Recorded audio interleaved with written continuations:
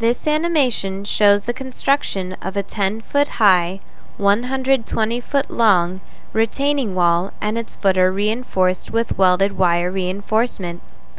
The footer has two layers of reinforcement, a top layer and a bottom layer in the toe area. The wall has one layer of vertical reinforcement. 3 different sheet designs are required and described in the design example.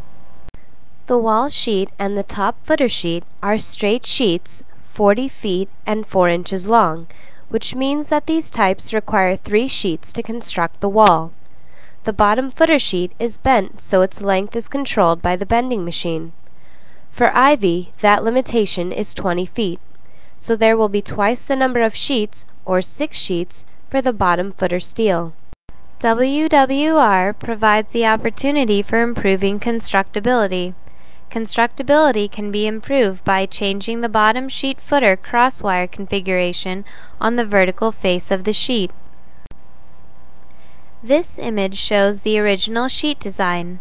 Removing the top D15 wire on the vertical section and positioning the one below so it supports the top footer sheet simplifies and speeds the installation of the footer sheets. By making this change in the wire configuration, the top sheet can be lowered into proper position and be supported in the middle.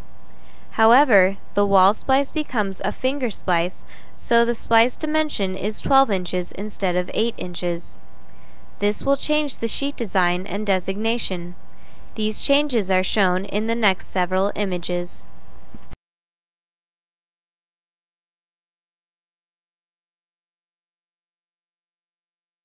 The rest of the animation shows the construction sequencing of the WWR sheets, forming, concrete placement, and backfilling.